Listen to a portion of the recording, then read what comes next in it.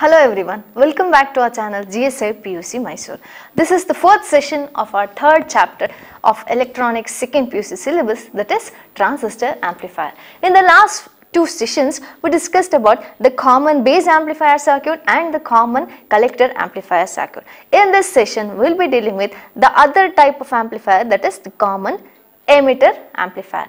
This common emitter amplifier is the most widely used amplifier in all of the circuits.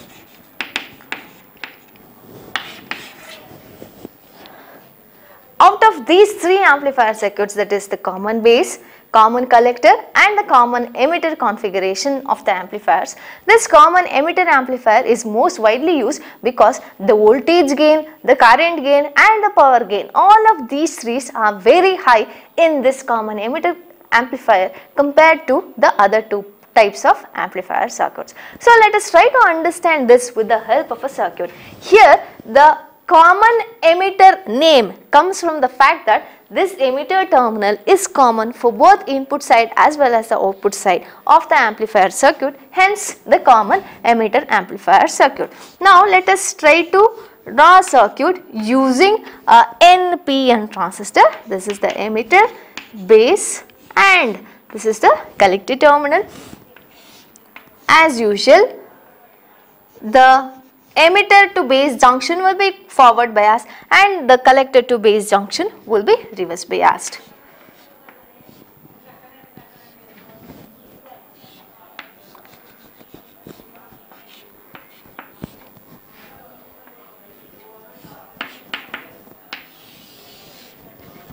Let us call these resistors as RB and RC, this as VBB and VCC.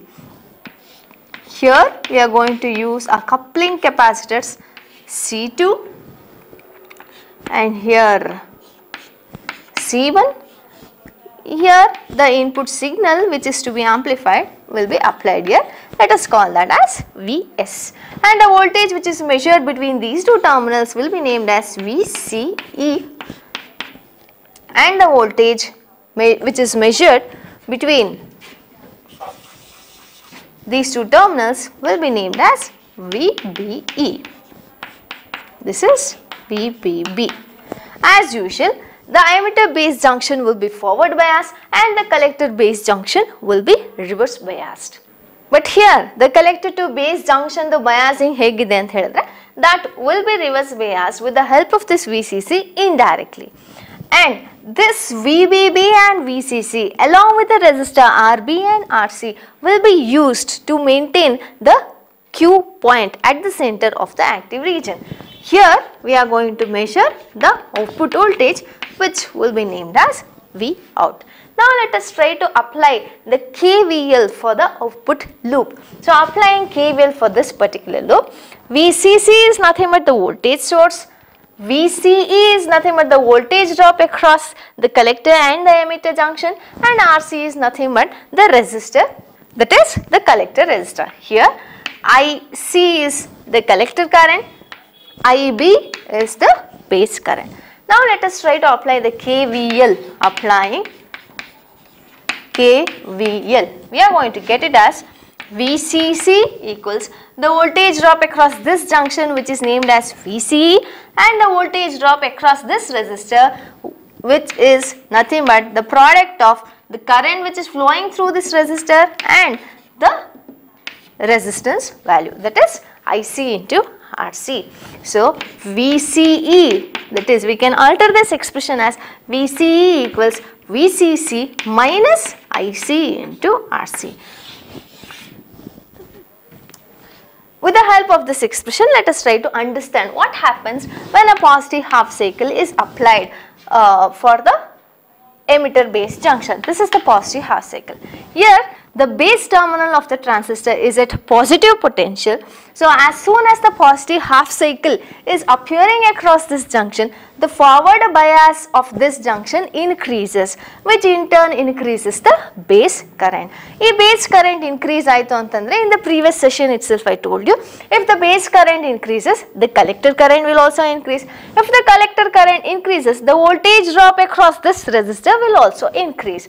If the voltage drop across this resistor increases, then the voltage, that is VCE, which is nothing but the output voltage, decrease agta hogutte. Let us try to understand this with an example. Suppose VCC can be considered as 12 volts, that is constant. That value will not be changing. VCC na constant anta tilkona. IC into RC, initially it was equal to 3 volts anta tilkona. VCE now will be equal to 12 minus 3, which is equal to 9. Second example, IC into RC product, let us consider it has increased to 6. Now VCE value has reduced to 6.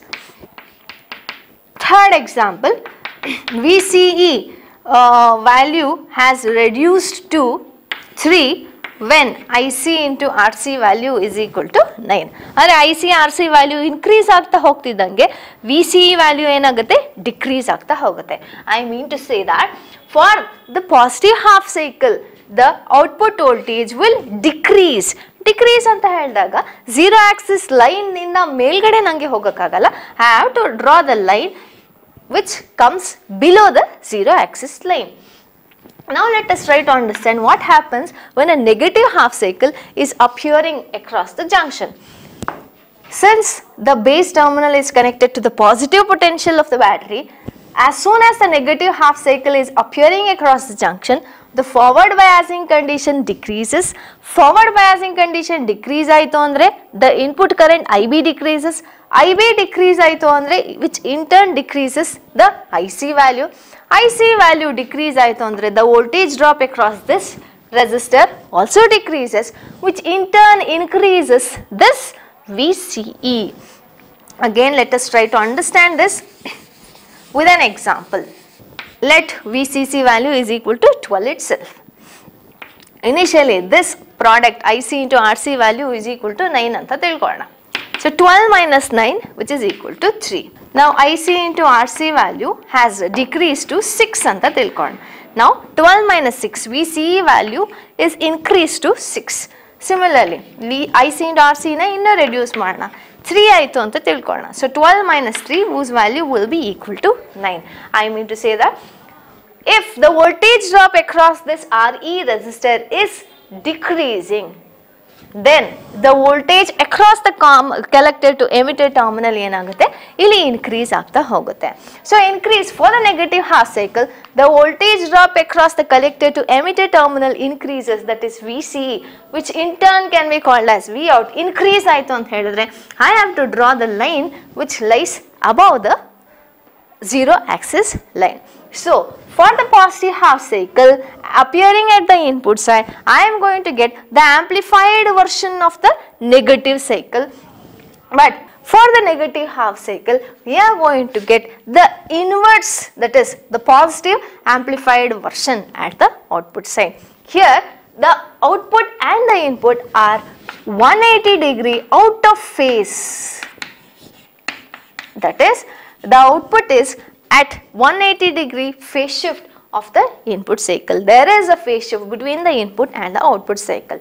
How we are going to get the output as the amplified version of the input signal anta helidaga, since this is a common emitter configuration, we are having that current amplification factor equal to IC plus IB. But the base current value will be very small. IC can be written as beta times of IB. This base current will be multiplied with the current amplification factor beta, whose value is very large. So hagagi current gain kuda nange enagirutte high irutte in this common collector amplifier circuits. Voltage hege high agirutte antandre RB value will be low and RC value will be high. That is, output resistance value will be high and the input resistance value will be low. So, E value ಜಾಸ್ತಿ ಇರೋದ್ರಿಂದ even though IC value is small ಅಥವಾ moderate value ಇದೆ ಅಂತ ಹೇಳಿದ್ರು ಕೂಡ, when that gets multiplied with the higher value, the voltage across this resistor will also vary. Even that gets increased. So, the voltage gain of this common emitter amplifier is very large anta helbodu.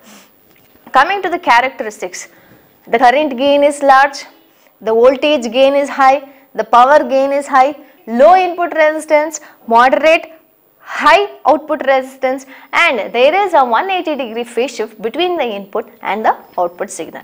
In applications anta bandaga nange AF signals ge, RF signals ge amplifier circuits beke beku.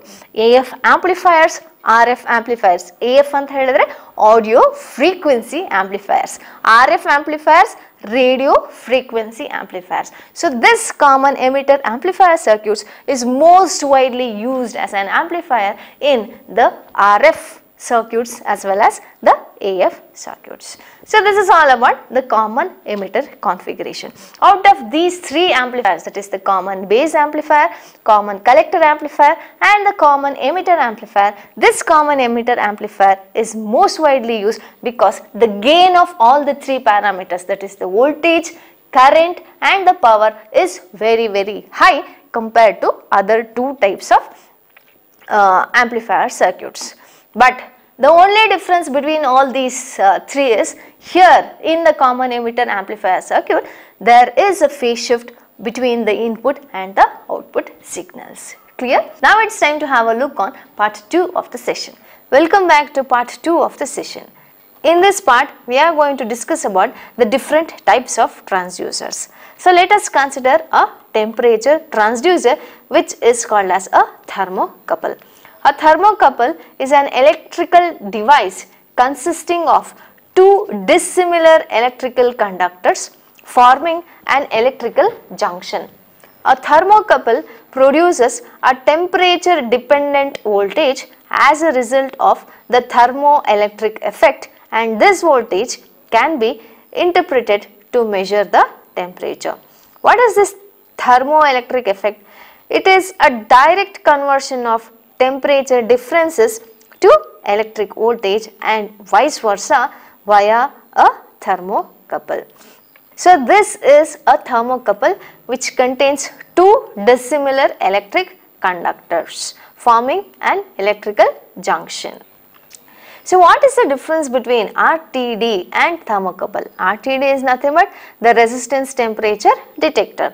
So, both are the temperature detectors itself, but most RTDs are limited to maximum temperature of 100 degrees Fahrenheit, whereas certain thermocouples can be used to measure 2700 degree Fahrenheit. RTDs are superior to thermocouple because their readings are more accurate. With this, let me conclude the part 2 of the session. Thank you. So, in this session, we saw how the common emitter configuration can be used as an amplifier. In the next session, I will be coming with a new topic. Until then, take care. Bye-bye.